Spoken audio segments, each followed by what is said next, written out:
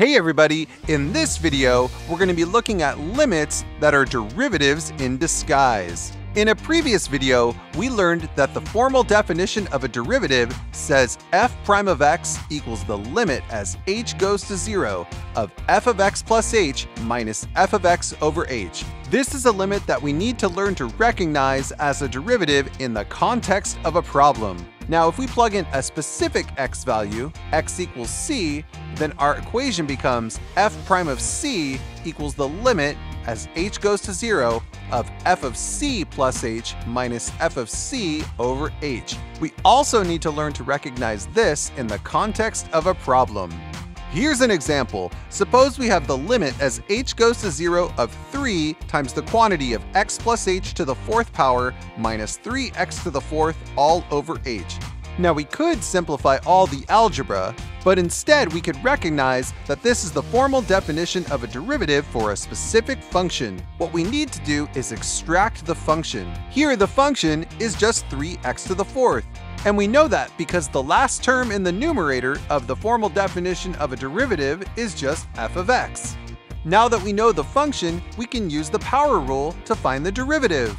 The derivative of 3x to the 4th is 12x cubed. And since this entire limit equals the derivative of 3x to the 4th, we know that it equals 12x cubed.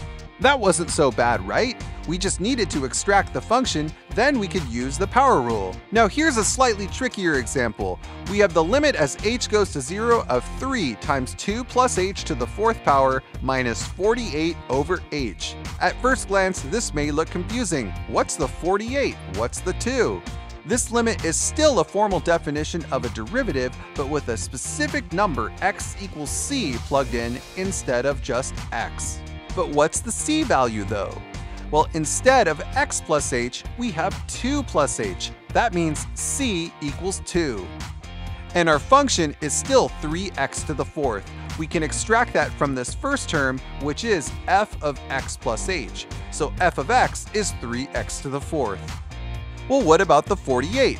Well, that's just 3x to the 4th with 2 plugged in for x. In other words, we've plugged in c. 3 times 2 to the 4th equals 48. So hopefully you can now see that this entire limit is just the formal definition of a derivative for the function 3x to the 4th at the point c equals 2. Now, f prime of x equals 12x cubed by the power rule, and f prime of c equals 96. So the entire limit equals 96. Instead of doing all of the algebra, we just needed to outline the steps. What's the function? What's the c? What is f of c? What is f prime of x? And finally, what is f prime of c? Here's another example. We have the limit as h goes to 0 of sine pi over 2 plus h minus 1 over h. Now, since we have a 1 at the end, that's a big clue that a c has been plugged in to the formal definition of a derivative. What's the c? Well, let's go to the parentheses, and instead of x plus h, we have pi over 2 plus h. That means c equals pi over 2. So let's extract the pieces.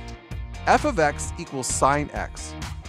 We know that the derivative of sine is cosine. We know that c equals pi over 2. And f of c equals 1. Now, we know this limit means the derivative of sine at the point c equals pi over 2. So what we're going to do is plug in pi over 2 into cosine, and we get cos pi over 2, which is 0. That means the entire limit is 0. So here's the summary. If you're asked to solve a limit that's really just the formal definition of a derivative, what you need to do is first extract the function. Then before doing the algebra, try to find the derivative using the shortcuts that you know.